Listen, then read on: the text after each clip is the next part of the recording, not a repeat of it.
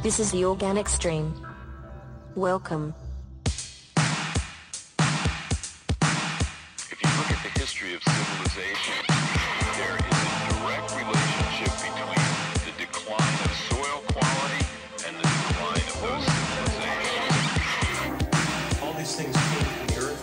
They need to go back to the earth. Not just keeping this stuff out of the landfill, but making a product. And that's the attitude you have to take.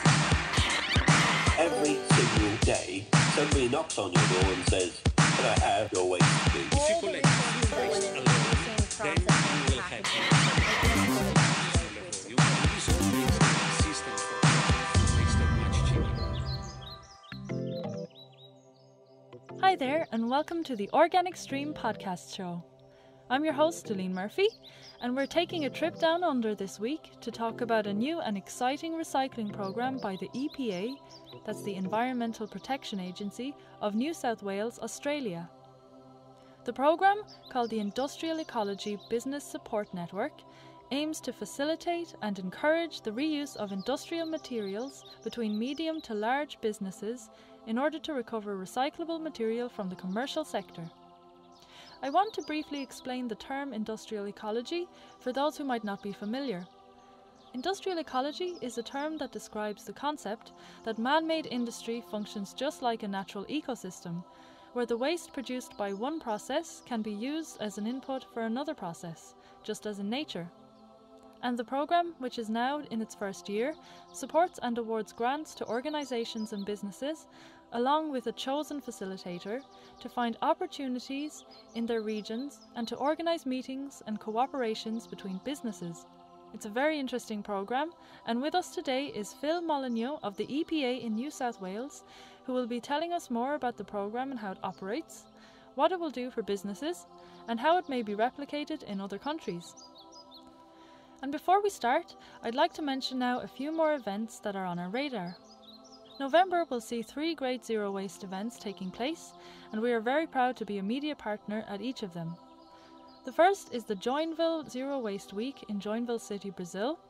The week, which starts on the 1st of November, will see over 40 events throughout the city related to zero waste, including art exhibitions, lectures, technical visits, and it closes with a community picnic in the heart of the city.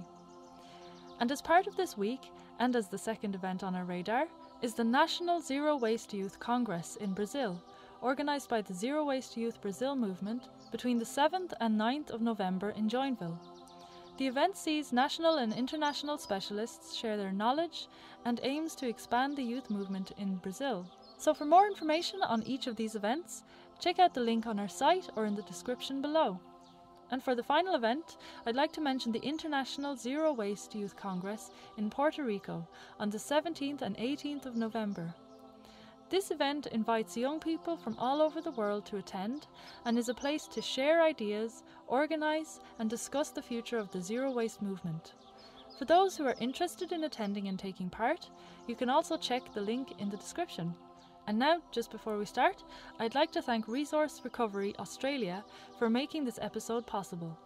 Resource Recovery Australia is a national profit-for-purpose business providing coaching, consultancy and operational waste services based on their award-winning social enterprise model. They work with councils, communities and businesses to maximise the economic, social and environmental outcomes from resource recovery.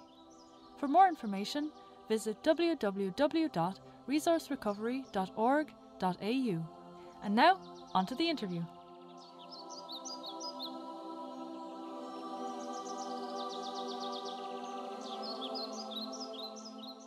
That was a sample of the Organic Stream episode by compoststory.org. To listen to the full episode for free on our website, click on the link in the description below.